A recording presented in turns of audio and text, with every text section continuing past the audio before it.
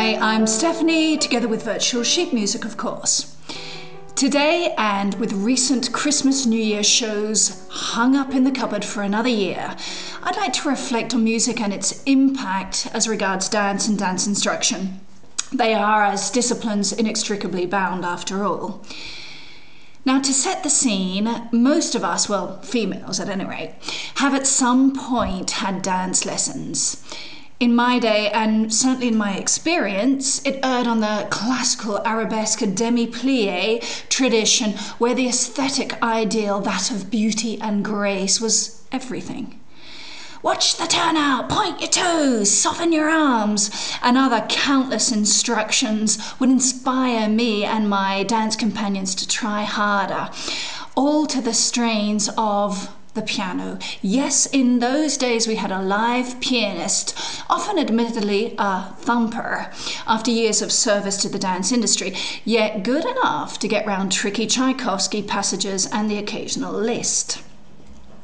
Now, with only one instrument, you'd think it would have been a bit limiting, but thumping aside, I remember dancing to Italian tarantellas, American ragtimes, Verdi, and even Beethoven. My first experience with Beethoven's Third Piano Concerto, the last movement, was doing a traditional dance movement at the bar. So sure, without the technological support, there was no access to a diversity of instrumentation, orchestral accompaniment as opposed to, for example, a pop song. And yet the music in those days always did seem varied. It also really helped at a practical level, having a live player who could stop and start up again at any point in the choreography. That is probably the main reason why a lot of dance companies still work with pianists. That and the fact that regardless of your personal instrumental preference, the piano with its sheer range of notes is still the nearest any one instrument comes to being an orchestra. Today's lessons, if the teaching at my daughter's dance school is anything to go by, is quite different. But then so is the technology. Pianists, for starters, seem to have been put aside for pen drives and portable speakers. Maybe this is as it should be. Technology is rendering obsolete a lot of our jobs in general. At a training conference I went to in Genoa a few months back, the journalist Sergio Bellucci warned that many of today's jobs won't actually exist in another 5 to 10 years from now. By the way, has anyone noticed which governments from around the world are actually addressing this point? Okay, getting back to the piano though, nowadays you'll just line up choreography to track numbers, the minutes and seconds, and yet how much more clinical is that when dancers would align themselves with the musician, and of course vice versa. Another thing to think about is that despite the choreography and musical notes never varying, aren't the artistic performances themselves supposed to be different every time they are realized? A musical recording eliminates this performance variant. Cage's 4 minutes 33 seconds spectacularly demonstrates this point. Though whether this changes things might just be a moot point in any case. After all, the famous choreographer and dancer Béjart danced to completely pre-recorded music as early as 1957. Check out the link below. And he didn't seem particularly bothered.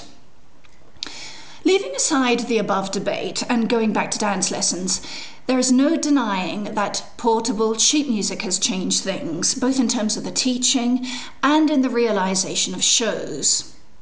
But together with this has come a massive change in a consumer society, yes, of technology, but also of musical consumption itself and the expectations of said consumers. Girls, who are, it is fair to say, the vast majority of dance students, come to lessons already MTV primed. They want a certain style and a certain dance step. Dance teachers, afraid of losing students, put aside musically contrasting works, and I'm not just talking Tchaikovsky here, in the name of consumer pressure, and the various musical worlds of dance are not then adequately explored.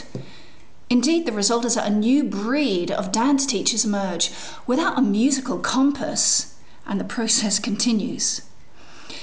I would argue that the narrowing down of musical expression in dance has already had a huge effect in the international dance world. I saw, for example, the dance company Momix a few years back spectacular dancing, but the music was embarrassingly two-dimensional, lacking in contrast and in interest, and in my opinion, letting down the choreography. It struck me that perhaps it was the dancers themselves that had chosen such an unexciting array of pieces, and that perhaps they needed some professional musical advice from a qualified expert. And without meaning to be snobby here, I'm going to put an emphasis on the word qualified. I talked at some length with my daughter's principal teacher, who's an ex-La Scala dancer, and she agreed with me at every point. She has personally made some headway in addressing this musical imbalance, but recognizes the resistance by most students and indeed their parents.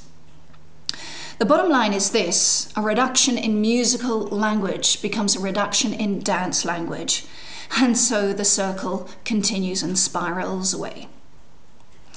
Now, at this point, I'd love to hear from some of you dancers out there, together with students and teachers. Maybe my reality is just a one-off and I've misread the situation. So get writing now and tell me or show me with videos that I'm just a gloomy Eeyore. Bye.